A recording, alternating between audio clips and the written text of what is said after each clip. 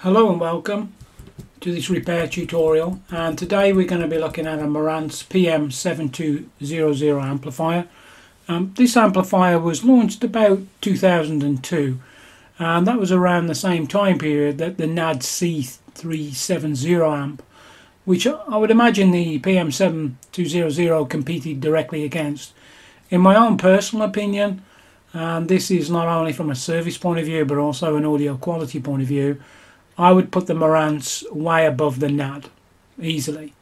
When you look at the layout of the Marantz and also the quality of the components, you don't have a lot of the issues associated with what you see with the NAD, where you have these low quality capacitors which just literally are mounted directly to the power components, and you get a lot of age related issues.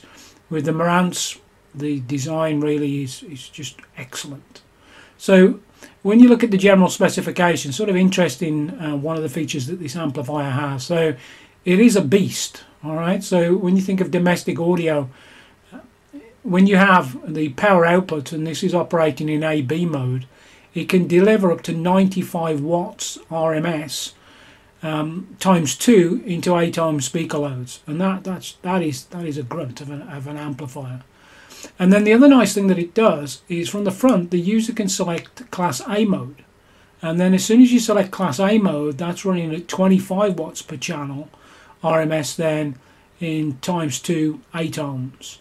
Now during the test phase for this amplifier, if you connect the headphones directly to it and you have nothing connected to the phono input, which is the moving magnet input, normally with most amplifiers you'll have some degree of background noise, it just gets picked up. But when this amplifier was selected into Class A mode, it is completely silent. It's almost as if you had grounding caps on the rear input RCA sockets, and if you were sitting back, maybe you got some headphones on, and you select that Class A mode, just absolutely exceptional in terms of audio reproduction and the complete and utter elimination of any noise floor whatsoever. You just can't hear anything. So very, very impressive. And then you can also have dual speaker selection, so speaker set A or speaker set 1, speaker set 2 terminology for the Marantz. And you can also defeat the tone controls, so that's the direct mode, and frequency response is 20 Hz up to 20 kHz. Low total harmonic distortion 0.03, and then input sensitivity for the moving magnet phono input stage, that's 2.5 millivolts, and for all of the other line input stage it's at 150 millivolts. And then in terms of dimensions, 440 by 159 by 275.4, and as I said, it is a beast of an amp. So the weight overall unboxed comes in at 12.3 kilograms, so a very, very heavy amplifier. And then what was the issue with this? Well, the first thing that you could see is that the amplifier was actually in protection mode, and I've seen a number of amps, 7200 amps, come through the workshop, and when you remove the top cover plate and you sort of have a look down towards the power input stage, you don't see any of the input protection fuses blown. So it tends to indicate that normally this is associated with dry solder joints, and that's really the only kind of major sort of issue that you see with these Marantz amplifiers of this time period. So it could be any of the series amplifiers made around sort of the early 2000s. So not a difficult repair. It's not that you've got to go in there and start replacing extremely expensive components, or maybe you kind of got to rebuild one of the output stages because it's gone short circuit. So the other nice thing about this amp is it's completely modular. So it's such a pleasure to work on. So once you've removed the back cover plate, literally I can extract the main amplifier module, and you can see this in the video, and then I'm free then to work on that on the bench, and then I can focus on the power input circuit, same, take it out, do all the necessary work, and then I can then look at the tone controls, all of the input boards as well. Now, one important thing that I need to highlight to you, and I've said this before in previous tutorials, and this is around this common ground point. So I'm showing you in the video where you have the rear speaker terminals, and when the screws are removed you'll see that there's no paint covering it, it's bare metal, and that is exactly as they design it. So if you are doing any repair work, very, very important, when you come to test phase, just ensure that that back panel is connected to the overall chassis of the amplifier, and the necessary screws are connected to the main amplifier module, let's term it as that, and those rear grounding screws are connected. You know, if you don't do that, then you have broken one of the common ground points for a lot of the other circuits, and that's not going to bode well for you. So you need to ensure and make sure that you do that. So really, what's the repair approach? Well, as I said, the issue is associated with dry solder connections. So what you have to do, and I always say this, anyone who's regular listener, you've got to take a systematic approach, right? So what I do here is I just remove each one of the boards, and I do a manual clean. So this is just to remove any residual dust and dirt. That's quite normal, that comes into amplifiers through the vent holes. And then I just take out each one of the input boards, and what I'm looking for here are these sort of dry joints that you see, almost like dull solder joints, and then often you'll see some sort of circular cracks around there. And anywhere you have something which is mechanically stressed, as you plug something in or you connect something, over time these solder joints will start to break down. So that's what you see. You actually see that I take out each one of the boards, and then I look at each one of the solder joints, and I just reflow them. So the input boards are the first things then to be done. For the amplifier, for the input selection board, it's not using an electromechanical switch. This is a microprocessor based amplifier.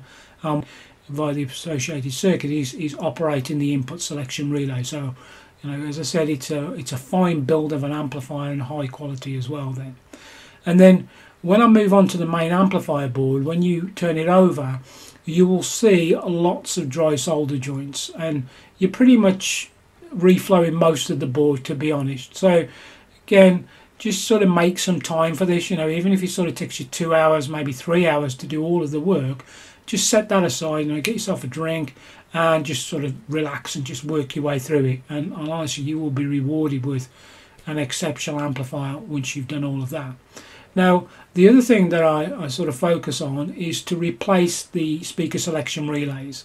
You know, when you look at them, you know, they're heavily oxidized because of the switching, and on the input power input board you also have a 16 amp switching relay as well, so that was replaced, and then the other two speaker protection relays, which are 24 volts double pole changeover relays, and those are replaced. And the reason for that is that these relays become oxidized and you can get intermittent sound loss and also low level distortion as well. So that just eliminates that completely. You don't want to do all of the work and then get to test phase and then you've got these common issues associated with worn relays or oxidized relays as well then. And then I'm also showing as well the access hole. You'll see these on most of the amplifiers or Marantz amplifiers of this time period. What I would say is, okay, you can remove the screws for the hatch at the bar underneath, but it really doesn't give you full access to the whole of the board, and you need to have that because some of the dry solder joints you won't be able to get access from the service hatch. But I'm just showing you that that's what it is. And then you'll probably find there's quite a lot of flux, you know, from manufacture. So again, what you want to do there is just use some form of flux remover, just to go in there, you know, just spray it onto the board, and that will just remove all of that heavy layer of flux after, of course, you've reflowed it, and then that leaves that board, you know, really in pristine condition and just really, really good. You'll also see in the video as well, what's nice is that the speaker protection board plugs in, and there's just a small location clip at the back. You just unscrew it and you can unplug the board, and then again there are dry solder joints on the protection board. So this amplifier being in protection mode could be caused by the protection board, or it may be associated maybe with some of the other dry joints on the main amp board or the power input board. And then the video also shows the tone board. So once you get access to the tone board, I can then look at that, and then what I do again is I reflow it, make sure that there's no dry joints on the headphone socket, which again is very, very common. And then I'm using De-Oxit then to just clean any of the user controls and switches. So these are the potentiometers and also the manual operating switches as well. And then I also show the main power input board, and I've kind of divided that into three should we say photographs on the video because it's quite a large board. What I would tell you is be very, very careful. You know, those large electrolytic smoothing capacitors hold a huge amount of energy. So just be very, very careful because you've probably been testing the amplifier. So those capacitors are fully charged pretty much, and you don't want to get any issue, you know, associated with. It's dead common like to accidentally short them out, and that's going to cause, you know, a lot of discharge of energy, which could affect the board, you know, blow tracks off the board or something like that. And then the other thing that you need to have a look at is the motorized volume control. You may also find some dry joints on there, and then also clean it with De-Oxit as well, and you can see that in the video, and then I'll just show you that.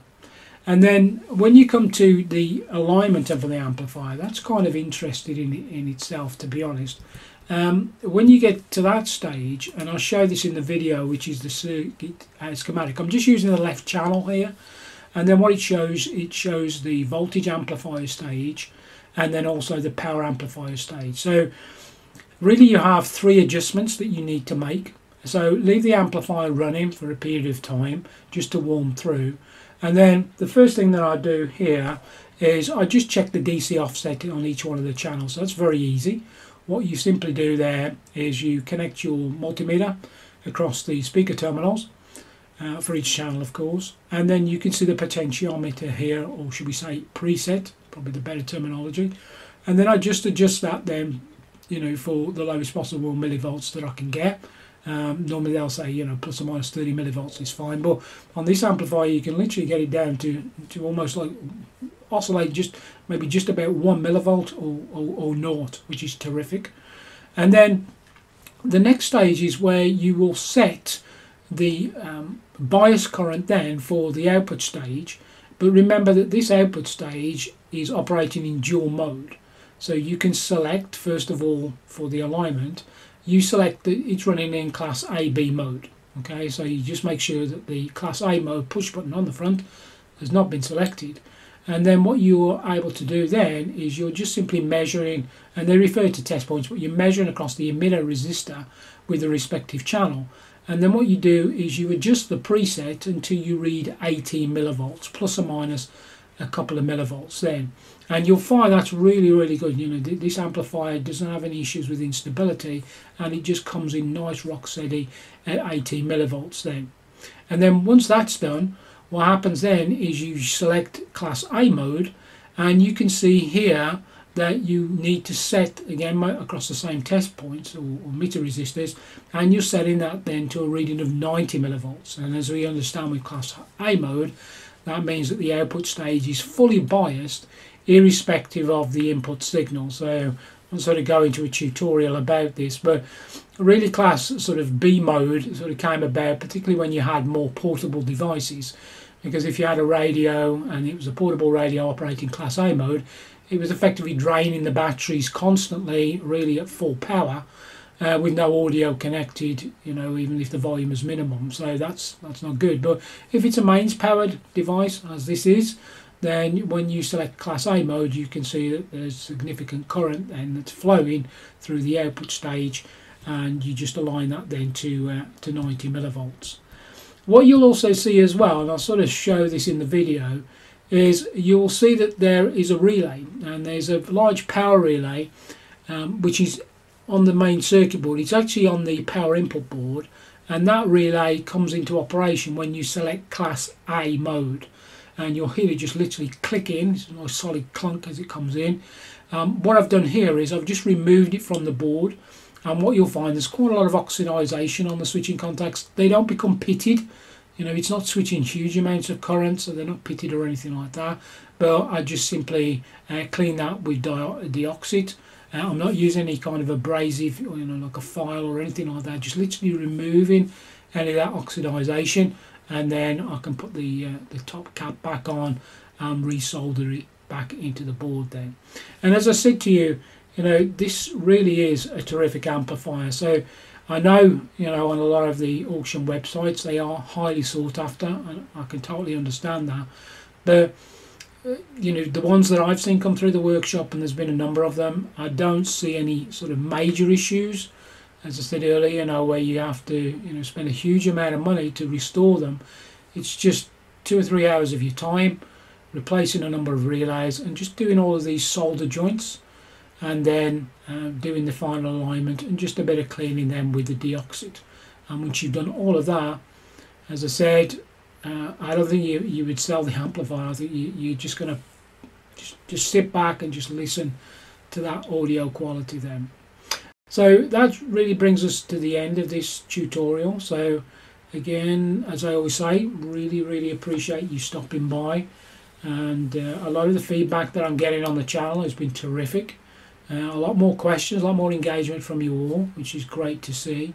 And as I always say, if you have any questions, by all means just email audioamplifierservicing@aol.com, and with regard to the repair, and then to give you insight as required then. Alright, so I thank you and I appreciate it as always, and wishing you all the well until the next time. Thank you. Goodbye.